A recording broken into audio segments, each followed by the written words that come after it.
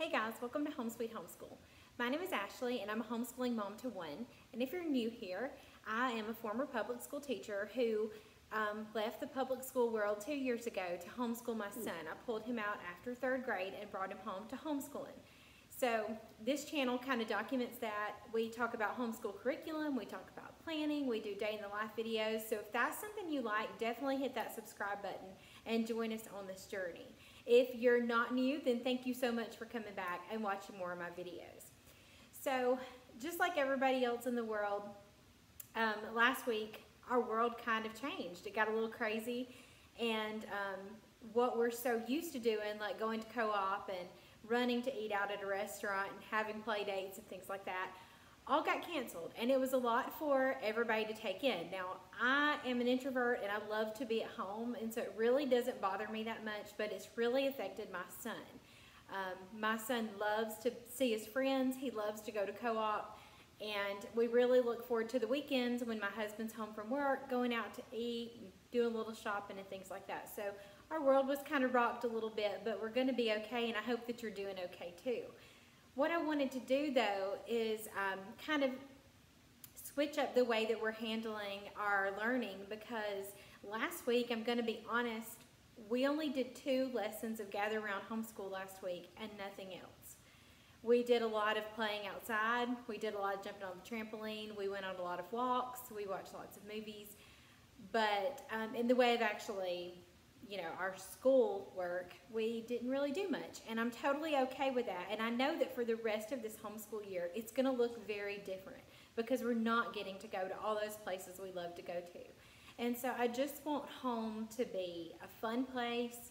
I want it to be a safe place. I do want learning to still happen, and so I came up with an idea that I had used as a former public school teacher, and I see teachers using today. And I thought I'd give it a go this week in our homeschool, and it may help you, and it may be something you can implement.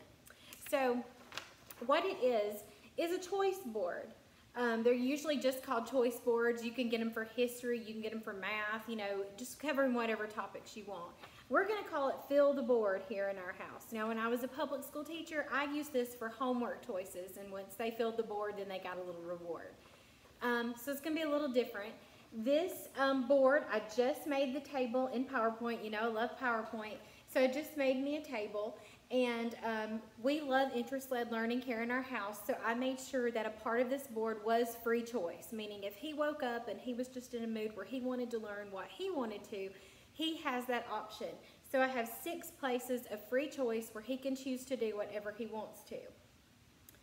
Other things that I added on here was our Gather Around Homeschool. That's important to me. I think it's a great curriculum, and I want to make sure that we touch on it. So it's on here. Our Ocean Unit Studies on here.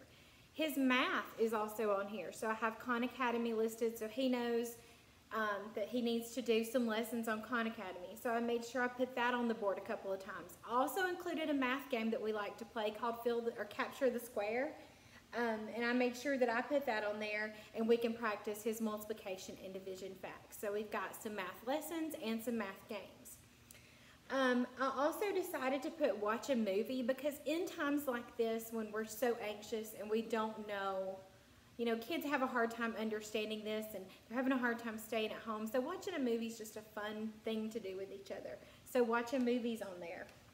I have Play Professor Noggin's Oceans game. So if you have any board games, you can include those on here, and your kids can pick this as something to do for school.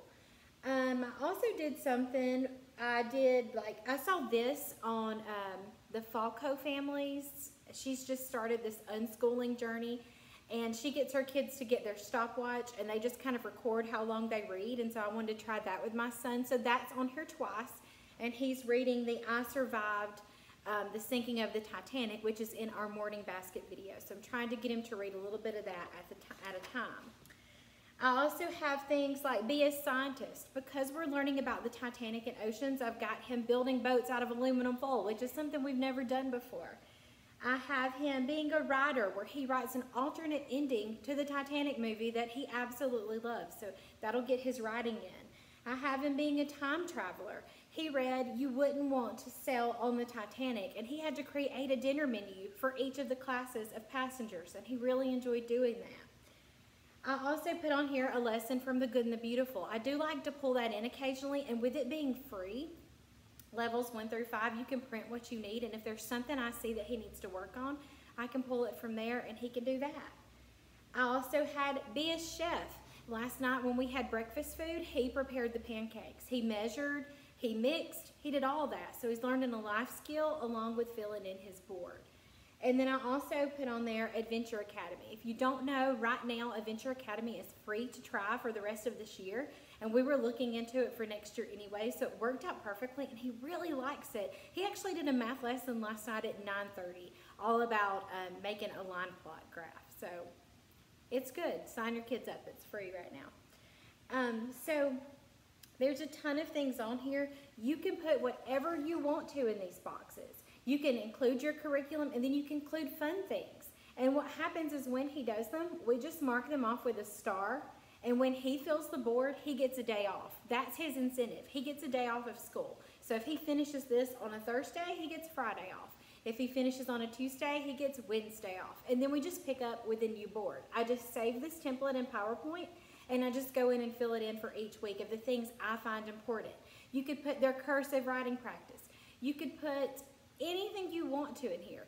If you're pretty much set on your curriculum and you think it's better that your kids stay on schedule, because I totally get that, then you could have a fill the board with just extra fun activities. You're having to fill a lot more time now that extracurriculars and things have been canceled. So you could fill this board with things that you find on Pinterest, easy things for the kids to do, like building a fort or writing with sidewalk chalk or using magnetiles on the garage door.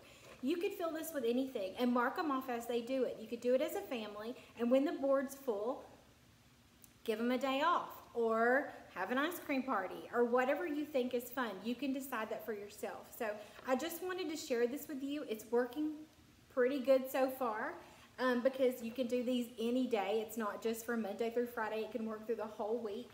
And it's looking pretty good. And I'm going to try to do a day in the life where I show you how he picks what he wants to do. I don't stress out about how much he picks. As long as he's doing something from here and he's working towards filling this board, it doesn't matter to me how much or how little he does each day. That's totally up to him. So I just wanted to share this with you. Maybe this is something you could implement right now until the end of the homeschool year to kind of liven things up a little bit and make things a little bit more fun in your homeschool.